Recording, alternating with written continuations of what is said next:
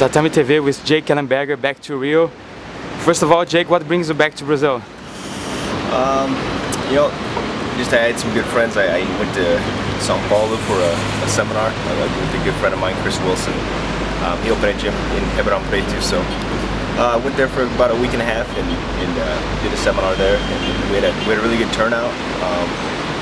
You know, it was a lot of success, so we're already in the stages of planning in the future. So.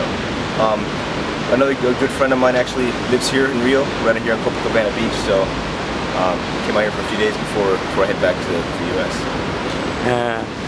MMA is getting big in Brazil, and how was the experience to teach a seminar here in Brazil? Was it the first time? Yeah, it was my first time here in Brazil for a seminar. It was good. It was a lot of planning too, but my friend Chris Wilson and his wife Lou did most of the planning, so you know, they did most of the work, I should say. You know, I just basically taught the seminar, and Chris helped translate it as well. But it went well. Good turnout, like I said. And the fan base keeps getting bigger and bigger, and just you know, I had a lot of good feedback from just people that came and enjoyed watching what I did, and you know, good fans of the sport too. People that are actually fighting. There's a good group of fighters that were actually competing and coming up amateur. So they loved it. They enjoyed it a lot. So yeah, it'd be fun to come back and continue to do more. And how about the talents that you see at the seminar? Do you see anyone that maybe would be a bright future in MMA? Yeah, I saw a couple. There was one kid who's one of Chris Wilson's students, kind of a taller guy. Young kid though, he's pretty tough, because I sparred with him too and did some training. But there's a couple guys that I think have a bright future for sure. And like I said, MMA is getting bigger here, and maybe the UFC is bringing another card here in January next year. Yeah. Would you like to be part of that card? I would love to. I would love to come down here and fight. It'd be a good experience for sure. I haven't got a chance to be on a card yet, but on the opposite side, I would probably have to be fighting in Brazilian. So that, or you know, maybe they throw me on there to be nice, but we'll see. It'd be great to fight down here now. Did you ever had the chance to fight another country, a guy from that country, probably getting all the arena against you?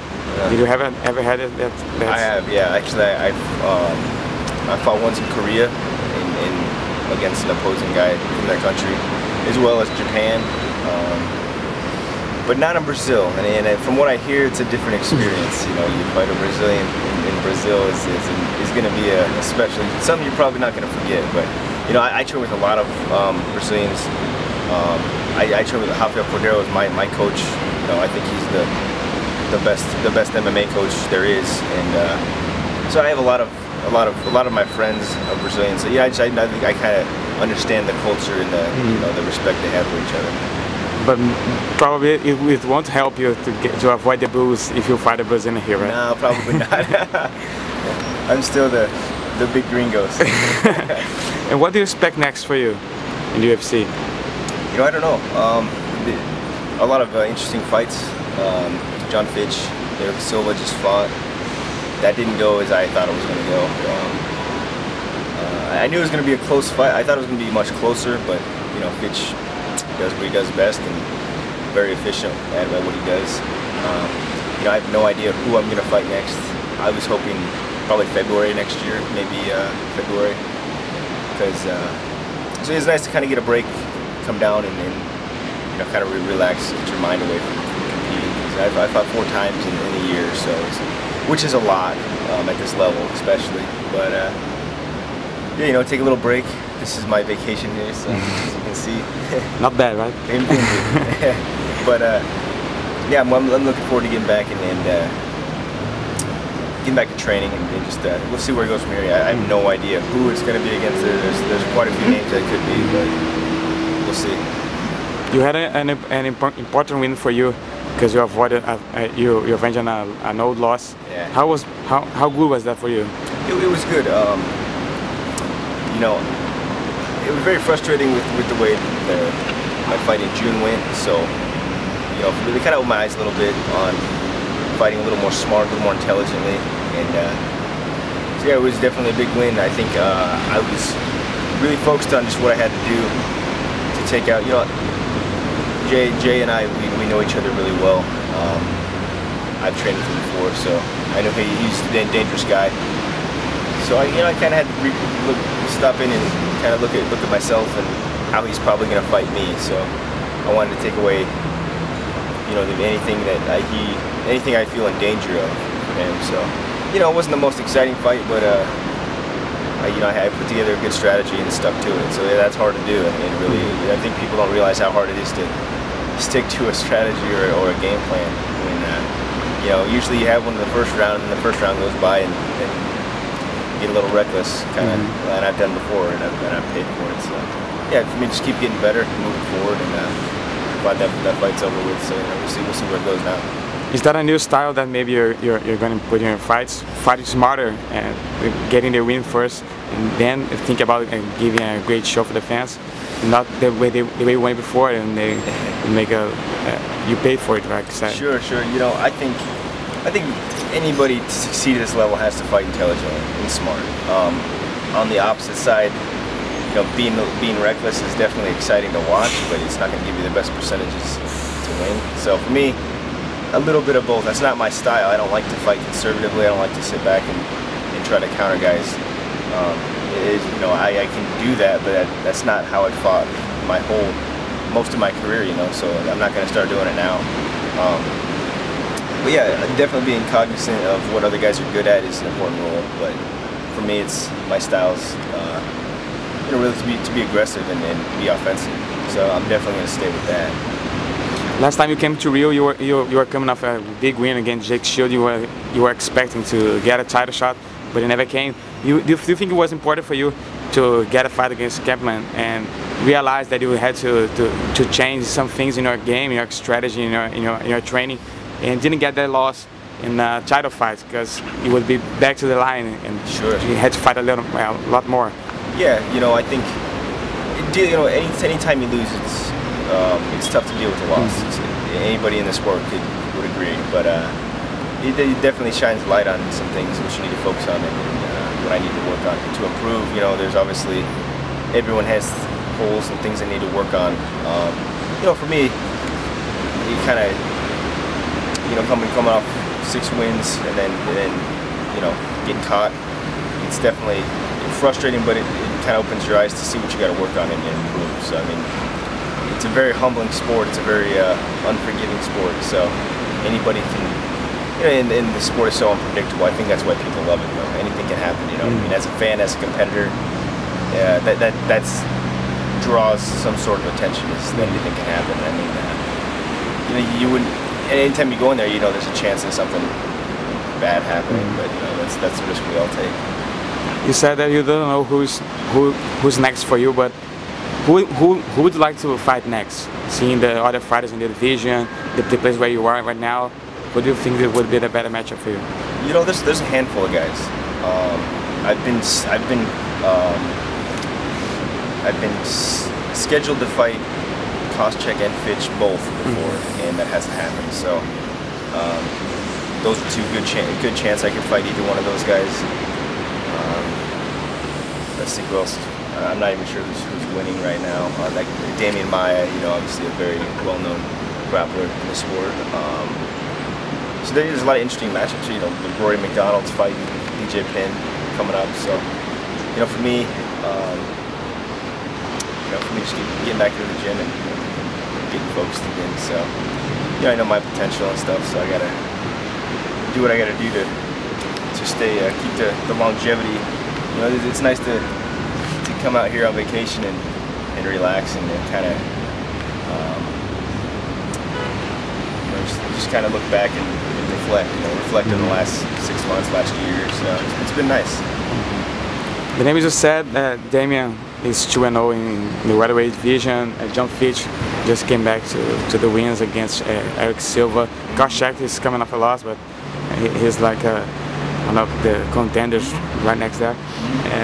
Who do you believe is the fight that will put you closer to a title shot? Is that something you're thinking right now? Yeah, definitely. I think, you know, if you're coming from the matchmaker's point of view, Kostrek and Fitch both fought for the title. You know, and I think they're obviously looking for someone that would make sense. You know, Damian Maia is starting to make that argument to be a contender for the title as well. Jorge Masvidal could be in the future as well. I mean, you know, myself too. I got to put another couple wins together to make that argument. But you know, I'm not in a hurry. You know,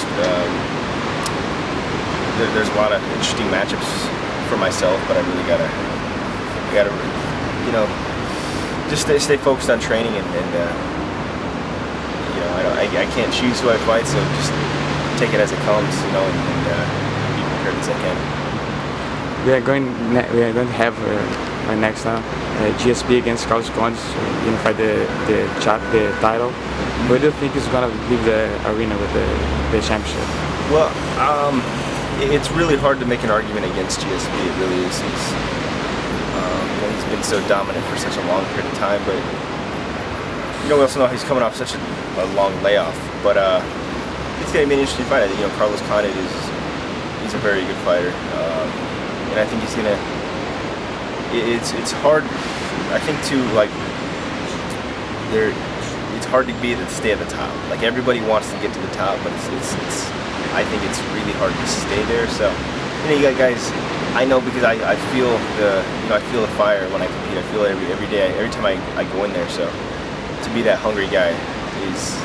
You know, it's definitely more challenging to face those lions, you know, when you go in there. And Carlos he's hungry, so I think it's gonna be a great fight. I mean, I don't think GSP's gonna run him over. I don't think it's gonna be a quick fight. I think it's gonna be a long fight and a pretty close one. But I would have to go with GSP. It's hard to argue against that, you know. You already fought Condit, right? What's the strongest about him that could surprise George? Carlos, you know, he's long. He's got long limbs.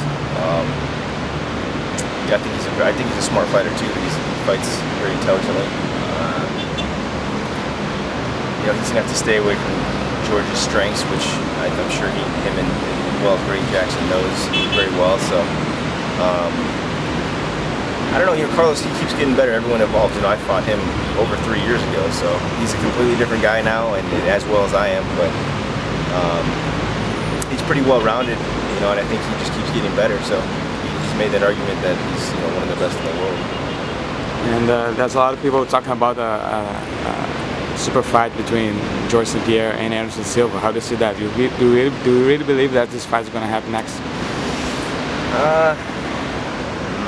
It might. I don't know. As a fan, I would like to watch it. I think, you know, I think Anderson Silva's the best. I think what he's done is nobody. I mean, it's unheard of in the sport. I think he's definitely the best. I don't know if that fight will happen. I know they've put that more. They've talked about it more to make it more of a reality. But you know, both guys are. You know, I don't know how long both of them want to fight either. Who knows how long their careers are going to be? But hopefully it happens. So I hope so. Who do you think would win the fight?